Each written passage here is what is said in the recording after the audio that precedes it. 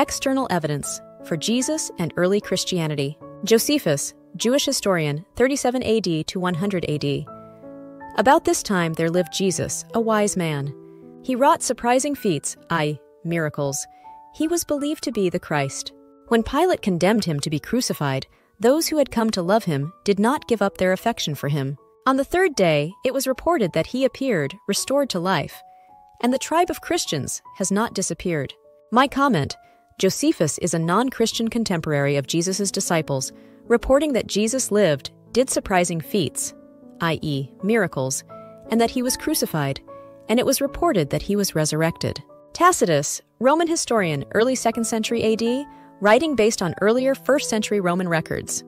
The Roman Emperor Nero fastened the guilt for his burning of Rome on a class hated for their abominations, i.e., rejection of Roman gods, called Christians by the populace.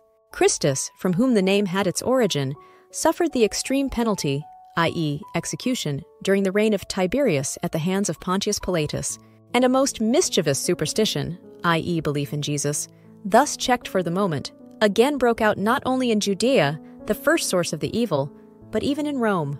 My comment: this is a non-Christian Roman historian from near the time of Christ, reporting that Jesus lived and was killed by Pontius Pilate, and that belief in Jesus was temporarily stopped by the execution of Jesus. But belief in Jesus arose again, sometime after Jesus was killed, likely due to the resurrection. Belief in Jesus spread all the way to Rome, i.e., many of the public in Rome became Christians as a result.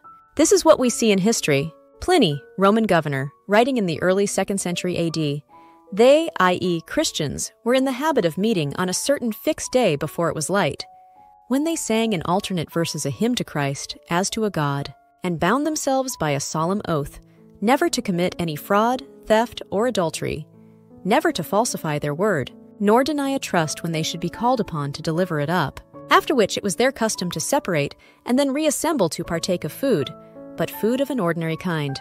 My comment: this is a non-Christian Roman governor reporting about the existence of followers of Christ and their revering Jesus as God in the early 2nd century AD. Lucian, a Syrian Greek writer, writing in the early 2nd century AD. The Christians worship a man to this day. The distinguished personage, i.e. Jesus, who introduced their novel rites and was crucified on that account. It was impressed on them by their original lawgiver, i.e. Jesus, that they are all brothers from the moment that they are converted. They deny the gods of Greece and worship the crucified sage, i.e. Jesus, and live after his laws. My comment: this is a non-Christian Syrian Greek writer reporting about the existence of followers of Christ and their revering Christ as God in the early 2nd century AD. Babylonian Talmud, Jewish historical writing. On the eve of the Passover, Yeshu, i.e. Jesus, was killed. Before the execution of Jesus took place, a herald cried, "Jesus is going forth to be killed because he has practiced sorcery, i.e. performed miracles, and enticed Israel to apostasy, i.e. Jesus claimed to be God." Thanks to Steve Duvall for the quotes. The added comments are mine. Thanks for watching. Please like, share, and subscribe.